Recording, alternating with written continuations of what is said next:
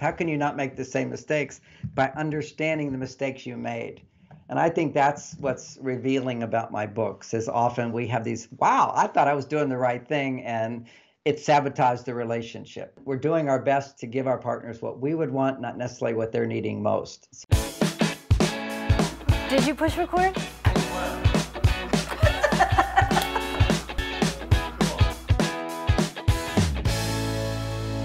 Thanks for tuning back into Second Act TV. Today we're continuing our conversation with the author of the best-selling, best-known relationship book of all times, Men Are From Mars, Women Are From Venus, Dr. John Gray. John, thank you so much for staying over. Well, thank you so much.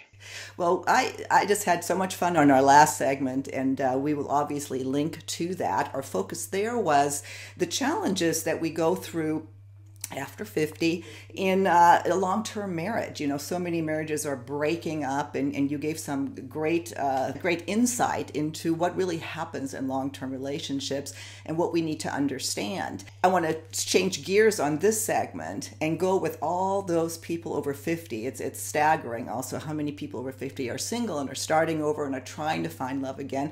In the context of you have two books. One, well, you have lots of books, but the ones that we're referencing right now, Beyond Mars and Venus, which is keeping it together. And then you told me off camera, which I didn't know, you had a book on starting over. So in that context, how do we start over after 50 and not make the same mistakes? Oh, well, that's the best thing, is not make the same mistakes. How can you not make the same mistakes? By understanding the mistakes you made. And I think that's what's revealing about my books is often we have these, wow, I thought I was doing the right thing, and it sabotaged the relationship. Because so much of the time we do put our best into a relationship, and when it doesn't work, then that sours us, and then we start pulling apart. But it's often we're doing our best to give our partners what we would want, not necessarily what they're needing most. So understanding our differences goes a long way.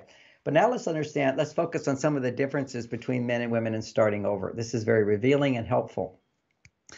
Statistically, generally speaking, women take 9 years, if ever, to get married again or get in a serious relationship. Okay, so and men 3 years. Men are, yeah. There's a quick answer to that is that men are more visual, and they're not dependent on someone doing something for them.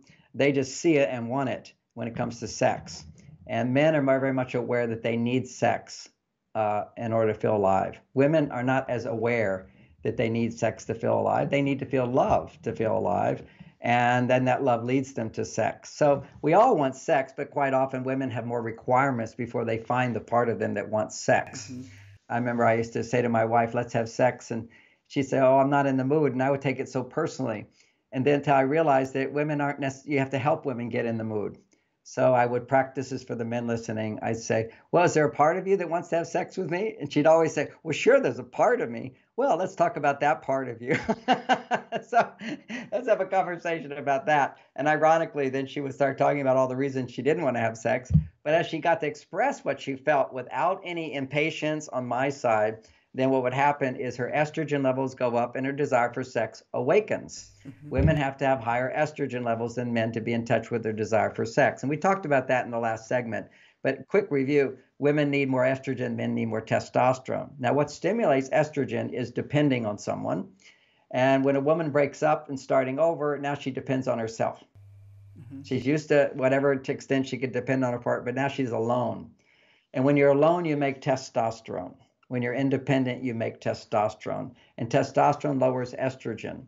And a woman can't grow and trust and fall in love unless her estrogen levels double from 10 times a man's. Okay, so she's not going to, women tell me, I meet these wonderful men, they're nice, I feel like I should be in a relationship, and nothing clicks. I can't fall in love. I hear it all the time on comments, all the time. It's just like, it doesn't happen. And what it is that you're so used to being independent. Once you're independent, you're kind of caught in this bind. Whereas men, when they're independent, they thrive through that. Okay, so I hear women complaining, my husband, he was like a slob, and now he's got haircut, he shaves, he gets new outfits, he's working out in the gym, he lost 20 pounds. What happened?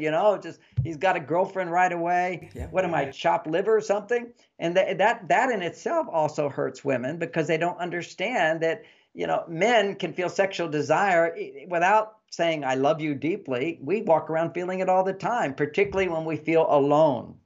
Once we're in a connected relationship, our desire can become less. So here's this guy you're married to, and he's no longer having sex with you. And then boom, he separates. Now he's horny. What happened? He needed separation. And one of the mistakes she might have made in the relationship is not giving him that separation. See, it's just like see, what does it mean to not give a man separation? In Men Are From Mars, I talk about men are like rubber bands. They want to get close and then they pull away. Now, if when he gets close and he pulls away, you go after him, the rubber band never stretches, so he'll spring back. Is that men need to feel distance in order to feel desire. And when they feel desire, their testosterone goes up. So what happens, a guy pulls away, here's what she can do. She can go try to please him and get him back. That's pursuing him. You don't pursue men. You let men pursue you. See, if you're going after them, it weakens their desire for you and they don't bond with you. So this is women who pursue men after 50 because your testosterone levels are higher. You want a relationship. You pursue these men. They won't make a commitment. They don't bond with you. And it's because they didn't pursue you. Now, there's another type of man, which we're just talking about, who's interested in you and pursues you, but it does nothing for you. Okay, so basically your estrogen levels don't go up because you're too far on your male side. So how to fall in love again and how to be motivated. First of all, don't wait 9 years to get involved. Start dating now. Okay, right? There are men who are interested in you and you're not turned on to them or that interested in them. They're nice. They're safe. Those are the guys you want to date. You say, yes. Oh, that would be so nice. You may feel nothing, no sexual desire, no attraction at all. They're safe. And maybe you feel a little respect or admiration for what they've done in their life. Okay, that's you need a few requirements, but these are the guys that have they're good job or they worked hard, they somewhat decent, civilized, they made some money and they're interested in you. Mm-hmm. Say yes. Now what you do is you practice these skills that we'll talk a little bit about, but are in the Beyond Mars and Venus book. The skills are: don't pursue a man more than he pursues you. Don't people please. So what that means is every date, the conversation is expressing a different point of view from him. Don't try to please him and agree with him. You have to experience being an authentic person. Because why did your marriage fail before? Because you gave so much of yourself. You adapted for your partner. You need to experience that I am lovable without doing anything. I am lovable adjusting myself. But I'm also lovable because I don't inappropriately express myself. So this is part of what women also go into, which is, I'm tired of having to be a doormat or conform for a man. I'm going to say what I think and what I feel. Yeah, do that. As long as you're not trying to convince him, as long as you're not trying to change him, as long as you're not arguing with him, you can very happily, see, that's where the tension comes. You can't just dump whatever you think and feel unless you do it in a nice way, which is, that's a good idea. I can see your point on that. I have a completely different point of view. And say your point of view with no attachment or dependence on him agreeing with you. That's the most attractive thing. And it also makes you happy. You get to be yourself. But there's an art to being yourself without trying to change someone. The flip side of this is authenticity, is revealing what you think, but also what you feel. Now, revealing what you feel is a major estrogen stimulator. Okay, you can measure a woman's estrogen levels before she comes to a counseling session with me, and they'll shoot up. Tears will come to her eyes because anytime a woman is stressed, there's tears under it. Yeah. There's vulnerability. There's disappointments. There's sadness. There's concerns. There's fears. And often over 50, naturally your estrogen levels have been beaten down by an unsuccessful relationship. So it's even hard to feel those or articulate those feelings. So in a relationship, what you need to do is, as it becomes a little bit more intimate, you first had events where you let him do things for you. You're the independent woman. You don't need somebody to open the car door for you. You can do it yourself, right? Big girl. Yeah. No. You stand by the car door and just stand there. And he said, what, you want me to open the door? I said, of course, I'm a little old fashioned. It feels good to me. When you're not around, I can certainly open the car door. I can certainly do it for you.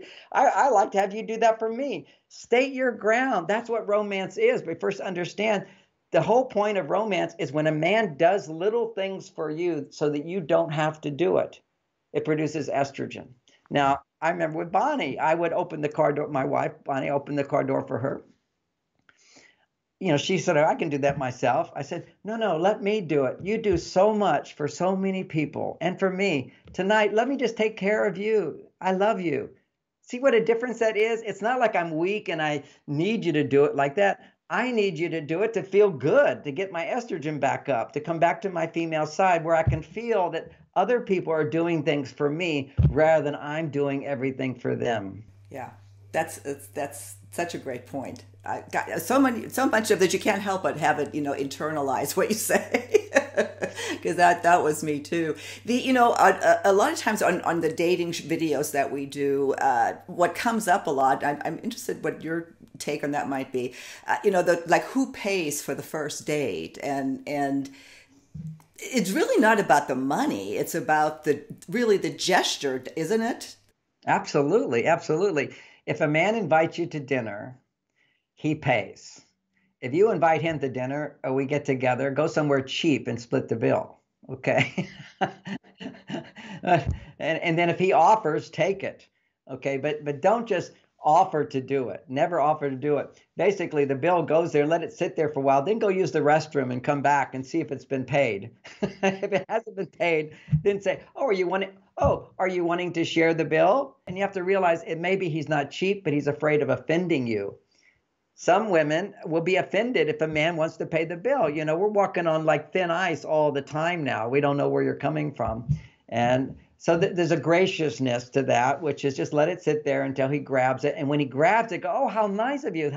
Oh, that's nice. I really appreciate that. I'm kind of old fashioned. I really like that. Yes. See, it's a soft touch. It's a soft touch, giving him subtle messages of where you come from. It won't be offensive to you. And two, it feels good to you. Men don't realize how intimacy grows, nor do women. It's when a man does something for you. Mm-hmm. That's how your estrogen levels go up. It's not you doing things for him. If you're doing things for him, you're now the man. You don't want to pursue the man. Now you get to some of these men are just, they're insecure. Nobody's perfect, right? And so they don't pursue you. So you are interested in a guy, because I said don't pursue men. But you are interested in a guy, you can pursue by being what I call in my dating book. I have a book called Mars, Venus on a Date. So when you're in the dating process, we'll link to that too. Tips. Okay. But it's called proceptivity. Proceptivity is letting him know, you're asserting yourself, letting him know in certain ways that you're receptive to him. That if he was to ask you on a date, you'd say yes. If you want to kiss me, I'm open to that. Okay. So basically, you should do that. It used to be enough you meet some guy, nice date, and you sort of look towards him and look up at him like that. And that means if you kiss me, it's okay. But guys will go, why is she staring at me? So you have to kind of let him know, give him little tips, And if you kiss me, it's okay. I like that. Just something like that. So or just funny. move a little closer and a little closer, a little closer. Yeah. We don't get the message. You have to realize we're sort of, just on the other extreme, we're like these bad guys now, and we're afraid. We're afraid of doing the wrong thing or touching or saying the wrong thing. And of course, then there's some men that aren't. They're so old fashioned that what you do then is you laugh at them. Well, that's kind of old fashioned. Well, that's kind of ridiculous. And what you need to know is that when you're in the dating situation and you're a woman, this is how attraction grows in a healthy way. First, in your mind, you find him safe, you find him interesting, he has good character qualifications, and one of them is he makes a living. He's not dependent on you for money. That's really very important. Mm-hmm. It's not the absolute important, but maybe he's a super talented artist and just doesn't know how to make money, and you happen to be an heiress to a great fortune. You could have a great relationship with him as long as you used him, certainly not for money, mm-hmm. but you used him for emotional fulfillment. Sure. So, and that's where this whole key I'm talking about, intimacy, is getting men to do things for you and then getting in touch if you're on your male side. More important is not him doing things for you or providing things for you. It's going to be a kind of emotional support. Mm-hmm. And that's the soulmate thing we're all looking for, is where you can feel I can bare my soul. And one is I can express my opinion safely. Then I can ask for what I want and get it, practice asking for things. And then I can reveal more intimately the kind of emotions inside that I wouldn't tell anybody about. Okay, that's real intimacy. Yeah. You see, that's the prelude to sex. See, sex is showing your body that you don't show to everybody else. Generally speaking, women wear clothes and they're hiding, basically I'm afraid of anybody judging me or not seeing me as beautiful. But I trust you, so I'm going to get naked with you. Well, if you want, as you get older, maybe you don't want to be so naked, but you want to be emotionally naked. That's what keeps the passion alive. And I'll just throw in, since I got to that point about our bodies as we get older. Well, we know women feel less and less attractive on many levels because they don't look like those young 24-year-olds they used to be. The skin's so smooth, the body's so supple, and all those things. What you have to understand is, men, if you're the only naked woman in the room, to him, you're $1,000,000. We don't have the judgments of you. As soon as we get turned on, we don't judge your body in any way, particularly if we love you. The sex desire makes you into a goddess. You just can't imagine. You can't even ever imagine how amazing it is. Just like I could not imagine. You see in Hollywood, or you just see around the world sometimes in New York, and where you get these rich men and they're overweight, and yet women love them. It's the power. Okay, yeah. Power is an aphrodisiac. And what is the power? It means she's safe. Right. When a woman feels safe in the presence of a man, then suddenly her estrogen levels go, I'm safe, and estrogen goes up. I can depend on him to protect me. It's a very deep, deep thing. So you could care less how good he looks. And as a matter of fact, these pretty boys, often women aren't turned on to them. It's competition. It's too much competition. He's looking at himself. I want him looking at me. Well, what you have to know is that when you're just your body, your femininity, your love to man, if you're the only woman in the room. Now, outside that room, he may be looking at other women all the time, but he's not thinking, I want to marry them. He's not thinking, I want to be in a relationship with them. And when he has you naked, he doesn't think about those other women. And if he does, they pass through. But it's literally, you are it. And you can't imagine that. You just have to believe it. And I'll tell you the funny story where I learned this. I was shopping for my wife at Victoria's Secret and asked the person to the counter, tell me any funny stories you've heard. And she says, this is the short version. 3 overweight, 65 to 75-year-old women come in, two of them doing their functional white underwear that goes way up and big bra. And then the other one is we're buying negligees and sexy underwear and lace and all that. And the other 2 women look at her with disgust and say, what are you putting that on? You're old, you're fat, you're not sexy. What do you think you're doing? And the woman with confidence says, you don't understand men. When you're the only naked woman in the room, to him, you're $1,000,000. Just remember that. Because you need to be attractive, you have to have confidence that I deserve to be loved. So you turn the lights down, you put on some sexy clothes, and you slowly take them off. And then let it be a gradual thing, so that you feel he's enough to get aroused. He has to have his erection, and then you're a goddess. But it takes time for that to happen. Okay. So many women are going to just absolutely love hearing what you just said, because that is so huge, and I get it on this channel, of course, all the time through the comments and some of the programming we do, is the lack of confidence, a loss of confidence. Yeah. It's sad. It's very sad. We're starting to come again. I want to be really respectful of your time. I could talk to you forever. There's so many other topics I'd love to explore with you. But getting back out there, I want to go back to one thing that you said about women not pursuing men. But is that true? Like, how else on dating sites? Are you saying women not make the first move? Or are you just saying once you start, not to? Well, the nice thing about dating sites is you can be perceptive by sending a message to a guy. That's all, just a short message, and so it's free. If you're in a public situation, what you do is you have a card and you say, call me. Give him the choice to call him. Now that you're afraid, well, what if he doesn't call you? Well, he's just not into you. Yeah, then he's not into you. Basically, that's your first move. And he says, call you. No, that's you making a move towards him. So if he says, here's my number, call me. You say, no, here's my number, you call me. Okay, you don't call him. He calls you. And to know that men will do this. They will get close to you and have a wonderful evening with you. And then they don't think about you for several weeks. And you'll take that personally because you're thinking, did he like me? Did he not like me? What's going on? Because you tend to bond more. He bonded, and then when men bond, they're rubber bands. They have to pull away. Okay. So then when he pulls away, while he's away, if you say, what's wrong with you? Why didn't you call me, and slap his hand for that, he keeps pulling away. And a lot of men, once 2 weeks pass, they're kind of like, oh my gosh, if I call her, she's going to be pissed off at me for not calling back. Because women often are like, well, what am I, zero? You didn't want to call me? You didn't talk to me again? So, and often they'll say right after a date, they'll say, oh, I can't wait to talk to you again. Because they feel you wanting to hear that. But then they need their time, the space to notice, to think about you, reflect on you. And that will eventually happen once his testosterone comes back up. It's already happening for you. A day, next day later, what do you think about that? And usually it creates more of a longing inside of you when he pulls away at that point. And he's not feeling that longing until his testosterone comes back up. He calls you up and you slap his hand. He's had that happen, so he doesn't call you back. So here's what you do. You wait a week, and then you send a little note. Just a little note, a little text, just say, hey, thinking about you. I was just at such and such so-and-so. We had so much fun. That was it. Just thinking about you. That's all. And then show a picture of you having fun. And he remembers, oh, this is a woman who has fun. This is a woman who's happy. I need a happy woman in my life, because men are drawn to wanting to make women happier. That's our goal in life. Our goal in life, whether we know it or not, is to make women happy, but actually it's to make her happier, because you can't make a woman happy. You can only make her feel bad if you don't know how to allow her to find her happiness. One dating tip, I know our time's coming to, and I want to rush it, squeeze it in here.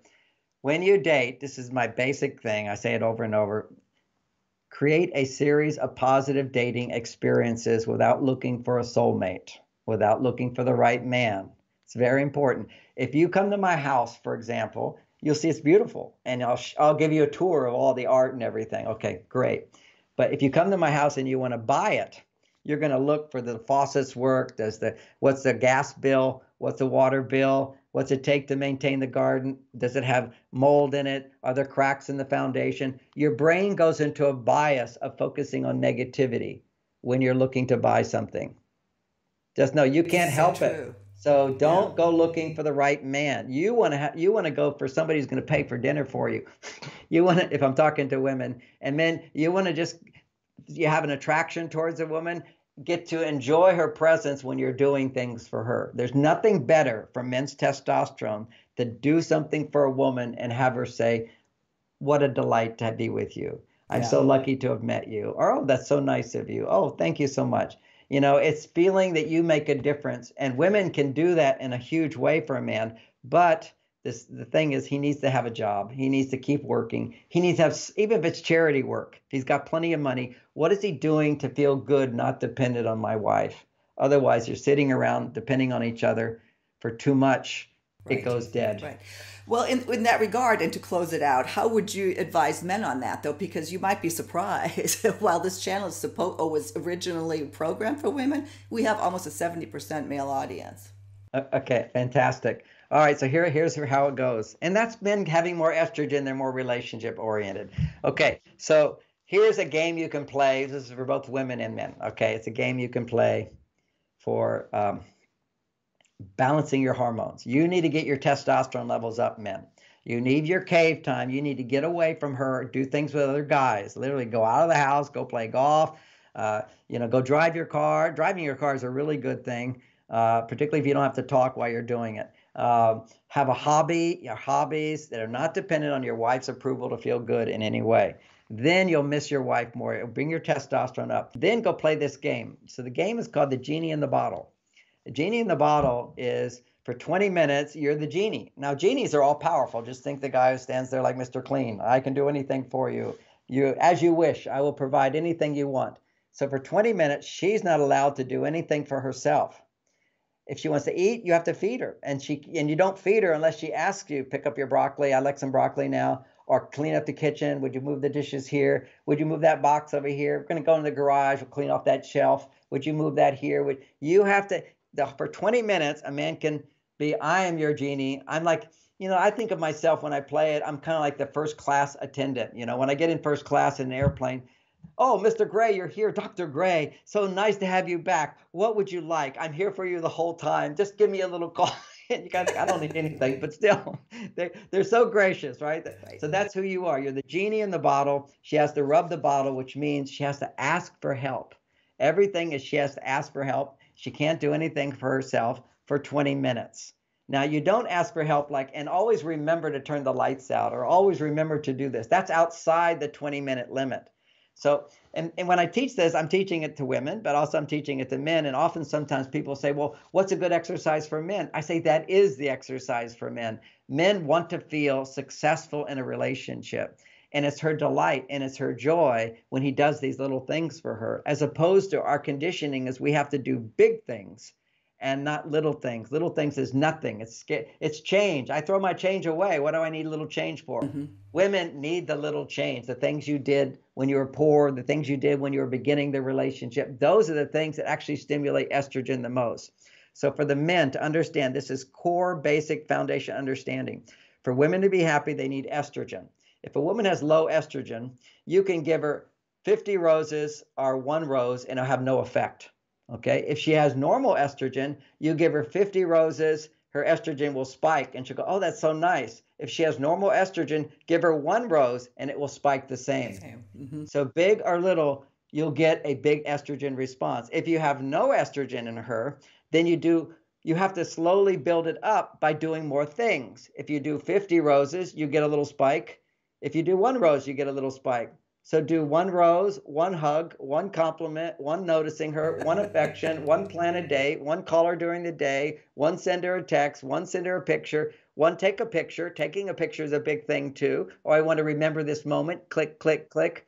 All of these things build her estrogen where she goes, I'm being seen, I'm being heard, I'm being supported. Ask her about a day. When she talks, don't talk. When she talks, say something like, help me understand that better. That's $1 million phrase. Help me understand that better. And then what else? Really? Tell me more.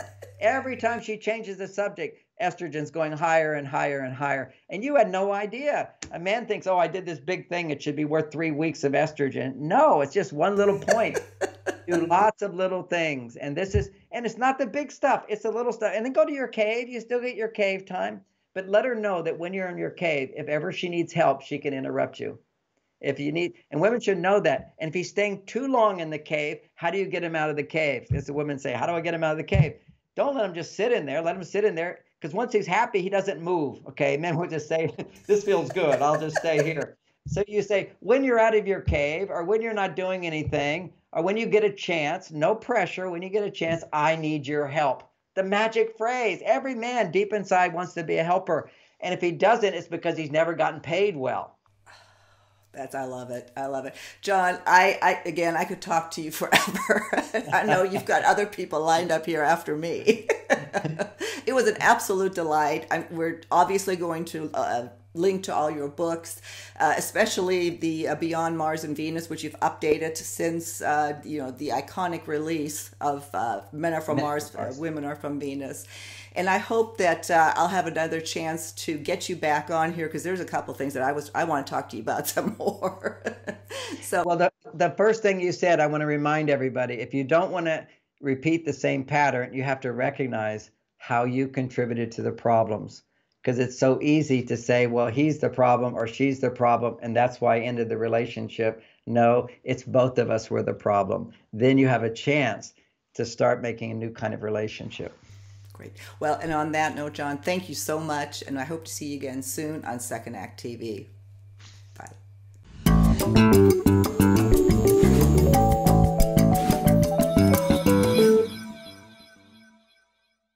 If there's a topic that you'd like to have us cover, please visit our website, secondact.tv. We have a little red suggestion box on the upper right-hand corner of our site. Just click on that, drop us an email. We'd love to hear from you. See you next time.